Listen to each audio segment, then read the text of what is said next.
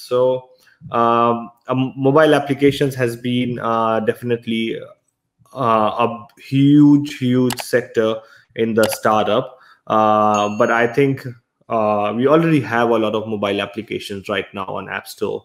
So do you know that there are around 2.2 million apps on App Store and 2 million apps on Play Store, or somewhere around that? So there are like 4.2 million apps that exist around the world. But how many do we actually use? So if you look at your phone, you would be probably only using 30 to 40 apps altogether. So which means that the 80% of the apps that are out there, they are actually zombie apps, which means they are dead. No one is actually installing them, and people have spent a lot of money developing them. So it's not about a startup is not about, okay, thinking about, all right, I'm going to create a mobile application that will be so cool. I'm going to create a copy of TikTok or a copy of Facebook or Instagram, and it will work. It doesn't happen like that. So the first thing that you need to identify is, okay, what problem are you trying to solve? What is the need? What is the gap in the market that you are trying to solve, and how that gap could be solved? So mobile application is just a means. For example, a website is just a means. A mobile application could be a means.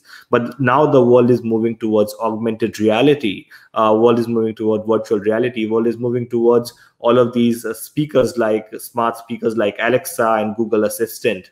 Do you think people would still be ordering pizzas from their mobile apps after 5 years? No. People would be saying, hey Google, hey Siri, hey Alexa, get me a pizza. And sorry, I just said hey Google, so it paused. I won't repeat the word hey space Google, because it's just pausing my video every time, because my Google thing is activated. Anyways, what I was saying was that mobile applications is not the answer to the startup world, because earlier it used to be mobile application. Now after 5 years, you would be ordering pizzas on your Google Assistant or Siri or any such system.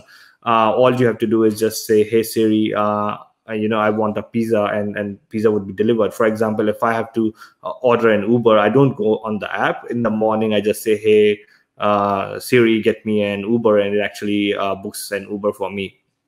So the world is moving towards voice. The world is also moving towards augmented reality and virtual reality and artificial intelligence, and most importantly, Internet of Things. So smart lights, smart bulbs, smart everything. So you put a sensor into something, it becomes smart. So you put a sensor into your shower becomes a smart shower. You put a sensor in your toilet and use that data, it becomes a smart toilet. So it's all about those smart homes, smart offices, smart streets, smart transports, and the world is moving towards that direction.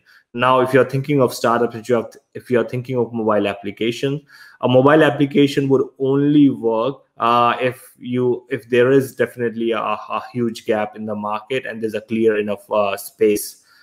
Otherwise, it's not exactly about the technology. It's about the problem that you are trying to solve.